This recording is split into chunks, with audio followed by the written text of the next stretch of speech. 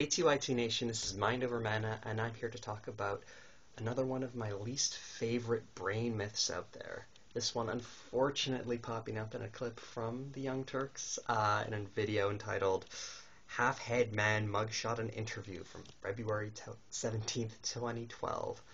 It featured a man who had lost a significant section of his head in an accident, and Jank and Anna talked about how he was remarkably high functioning for losing so much part of his brain, which is absolutely true.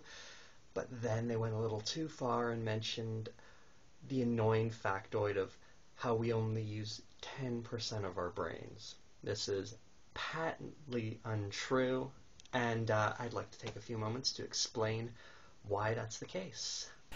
Here we have two pictures of the brain. The left we've got the exterior, and on the right we can see the limbic system on the interior. And each section of the brain has its own unique function. For instance, the occipital lobe in orange. This is Phineas P. Gage, a name that should be familiar to anyone who studied psychology or neuroscience. He's something of a famous case.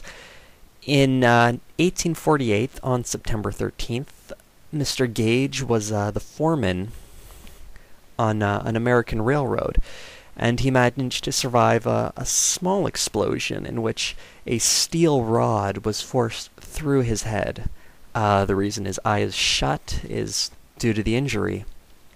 And miraculously, he pulled through. Ordinarily, you'd think a rod would kill a man, but Gage managed to survive, and his survival is often touted as an example of how the brain is capable of recovering even from severe physical trauma.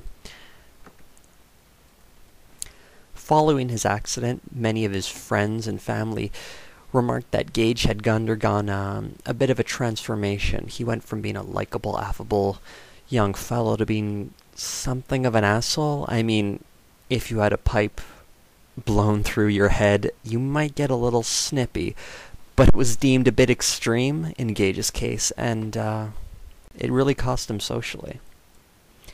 However, over time, Gage sort of recovered that old personality he lost, and it really showed how the brain is a really amazing organ that can recover from even severe injuries. It's incredibly plastic and can modify itself to fit a wide array of functions. I mean, the brain is primarily composed of neurons. In fact, it's entirely composed of neurons. And those neurons have a way of reorganizing themselves and reshaping themselves to accommodate those severe traumas. But it's examples like this that make people think that we're really only using 10%, when in reality, we are using all of our brain, and when a section of it is damaged or even removed, the other sections of your brain will engage their plasticity to compensate and provide those functions you may have lost.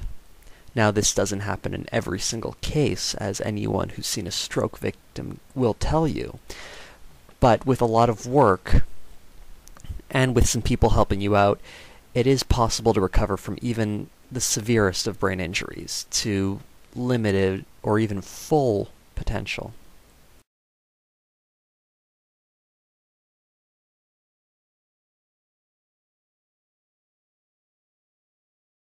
So, I really hope that cleared or repeat the 10% of your brain fallacy.